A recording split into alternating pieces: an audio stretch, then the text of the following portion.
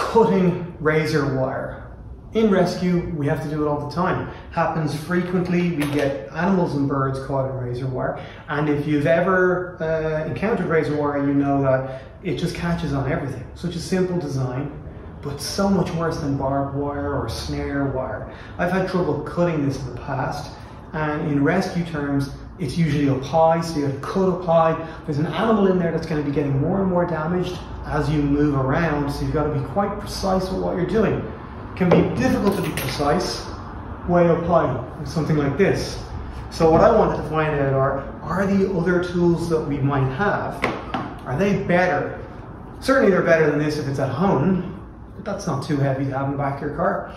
And then I've got these various different tools to compare, and that's what I'm going to do now. So I'll let you know what works for freeing wildlife from razor wire and how to cut razor wire. So these are the tools that we're going to have to try and cut through this razor wire. Now it starts with obviously bolt cutters. It comes with its own set of problems. First of all, you may not have it when you're out and about at rescue, and also you might find that when you're using it with razor wire, it's up high, and it can be difficult to use a heavy bolt cutters to be precise.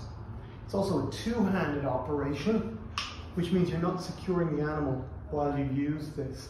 And the worst case scenario there is that you free the animal and it just runs away and dies, or flies away and dies somewhere else. And that's where the one-handed tools really come into their own. You're going to inherit tools. People are going to give you tools, you're going to use them. In rescue, I've used this one a lot, and it's been really, really good cutting through football nets, snare wires, and things like that, barbed wire, but not actually good enough to cut through the razor wire. You might have a set of tears. Again, people inherit these or just have them, and it's great for when you're trying to get an animal out of thick bushes or brambles and things like that. The brambles die away generally every year, so I've no problem with cutting them up.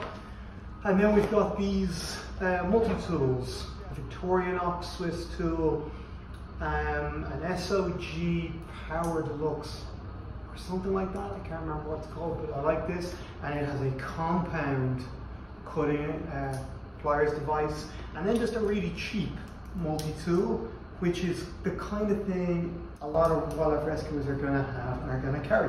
So I'm going to try out putting all of these now. Okay, so let's start off with this.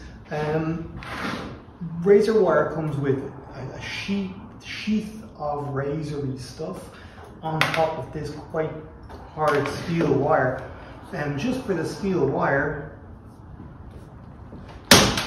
yeah, it flies through that, no problem. And let's see if it can go through the sheath, because this is one of the things that adds to the difficulty of it. Okay, yeah, it didn't pop away, but it did break that off.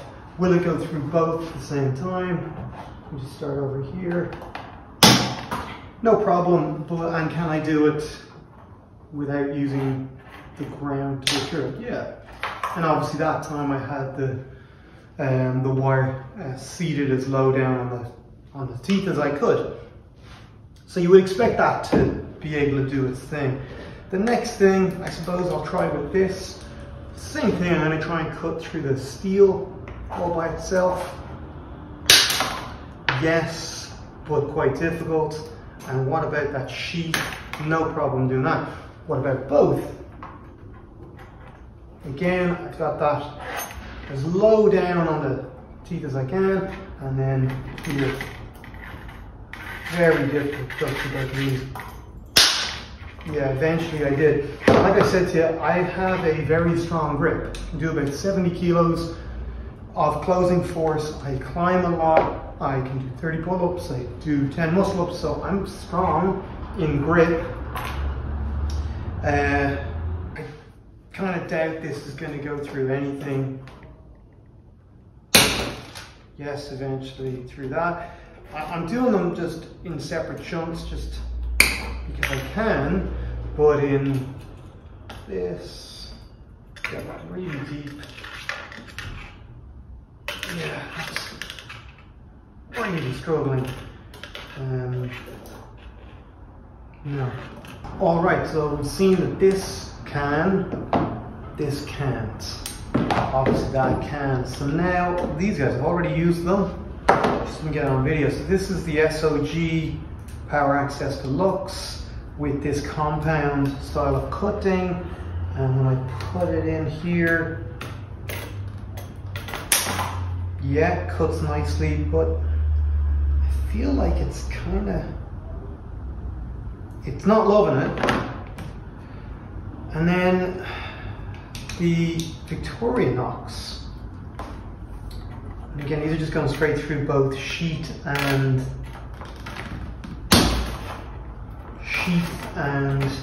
line. So that didn't just break through, did it? No. Went through the sheath. So the problem with the Victorinox is that it's kind of hard to aim. It's hard to get it on target and get it cutting through what I want it to cut through. But I know that it can. So again, if I had this, if this was up in the air floating, and I managed to get this in here, it's kind of close. Okay, it's cut the sheath off, and that means that my next thing would be to go in here. But it's becoming a two-handed job, kind of no matter what.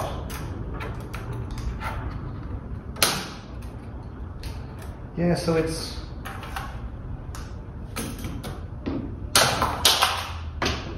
able to do it. It's not taking any damage. Let me try the SOG again here. I don't know if this is called SOG or SOG. So let's say I'm here. No, it's not going to be a one-handed job, but definitely cuts easier. And also the teeth are much deeper, so it's much easier to get stuff on target. This just doesn't have a hope. Tried it, couldn't do it at all. Bigger teeth, I guess, but it's really getting beat up. It's also not very comfortable in the hand, so you end up just wrecking your hands. The takeaway at the end of this is, if you're gonna be cutting razor wire, you can definitely cut the sheath off and then cut the core, and that's actually not too difficult. The sum of their parts is much more than what you would think. Bolt cutters obviously goes through no problem. Is that more difficult to use than either of these? I don't know that it is, because you're going to probably have to grip with two hands anyway. This, surprisingly, this is a pretty cheap tool, Tal Tools. Snips, and it did fine. This needle nose, not a hope. Didn't even try this because it's not going to work. And surprisingly, this old Victorinox did a really, really good job for what it is. So very impressed, as predicted. Pretty impressed by that too for the money. That was probably like €10. Cheap multi-tool, probably very good for other things, not this. So there we have it. Let me line these up and show this. Okay, so as you can imagine, this works. It's a two-hand job, but pretty much all of them are two-hand jobs. So I'd kind of recommend having this on hand if you can. This was a big surprise. You can see that the cutting edge is quite short on it, but nonetheless, this really impressed me with its ability to do the job and remain intact, take minimal damage. This is great, exactly as I'd hoped when I bought it, that this compound motion and these very deep cutting edges would make light work of that. That work really well. It's also a very light, slinky little tool. I have this for firearms primarily when I'm anti-poaching in Africa. And then this, again, this is probably a €10 kind of tool, and it did the job. So good, get this, keep it in your car. Cheap multi-tools are great. Everybody should have a few cheap multi-tools, because sometimes you do stuff where you might drop it, you might lose it, you might damage it. And 9 times out of 10 they do the job that they need to do. So good one to have. Needle nose, not a hope of doing the job in this instance, but you know, that's not what this is designed for. Again, worth having if you want to extract something out of something or other, just to show you the damage that this cheap one incurred. Anyway. And then obviously the secateurs as a cutting tool is something that you do want to have in your kit if you're doing animal rescue, but it's never going to cut wire really of any significance. Any cutting tool, what you want is the longest lever before the fulcrum, and you want what you're cutting to be as deep down in amongst those teeth as possible. That goes for all of these. They all work the same way essentially, but what we need is to be able to cut as deep as possible. No point taking a tool and having the very tip of it on the end. First of all, it's less secure, it'll slip out more often. You want to get this and wedge it right up as deep as you can, and then you kind of want to hold it almost as far back as possible as well, while not compromising the power you can put in through your grip. If we're rescuing wildlife, we're almost certainly going to want somebody to be holding that animal or protecting it, and I found that sometimes untying an animal from this is a good approach. Also, you can cut the razor wire away from the animal, get it secure and lift it down, and then you might be able to peel the razor wire away, or even transport it to the vet and take it off there. However, likelihood is the animal is going to injure itself more and more badly. Remember that you don't want to free the animal only to have it fly away or run away and die of its injuries. So you need to have it secured whatever you're doing. You also don't want it just to lose an eye, because that's a put to sleep situation in any wild animal. Okay, so there you have it. The big news is, if you're serious about wildlife rescue and you're encountering these things often, invest in bolt cutters. You're going to need them for all kinds of things, not just this.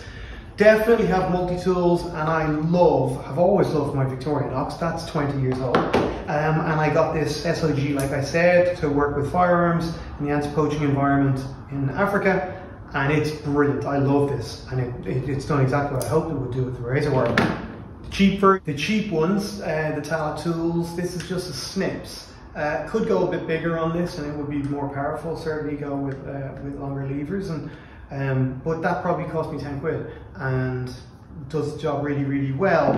Cheap multi-tool. You should have a cheap multi-tool. Why not? Maybe have two. Maybe you need a second grip while cutting. Maybe you want to hold this while cutting with this. Maybe you want to strip off something. You can never have too many, and this is a good one. Just get a cheap, handy one. If you inherit tools, as everybody can, once people know that you want and use tools, you can inherit this. These are a whale made in Germany. They're totally fine for something else. Useful nonetheless. Definitely, again, useful if you need to get under, let's say an animal is snared and you need to get underneath it. That can be very useful. Or what I'll sometimes do is put something like this underneath a cable and then spread out like this, so that I have the space, the workspace, to take this in and cut it. So, worth having. Before you encounter razor wire, you're going to be getting an animal out of somewhere that has a lot of brambles or bushes and things like that. Brambles particularly die back every year, so it's not like I'm saying cut down trees or cut animals, nesting sites. But there's going to be lots of occasions where cutting through brambles is going to make your life so much easier, especially trying to get an animal out of there that's going to get caught and everything along the way. So have a secateurs, and again, inherit them. This would probably belong to my mother or something like that. So yeah, there's the tools. Best to have them and not need them. Thanks so much for watching. If you learned anything and you liked anything in this, please click like, subscribe if you want more information like this. If you've got any questions about any of these things, drop them in the comments and I will answer them. And yeah, let's keep trying to improve the standards of wildlife rescue as it goes. And I'll see you in the next video. Thanks a million.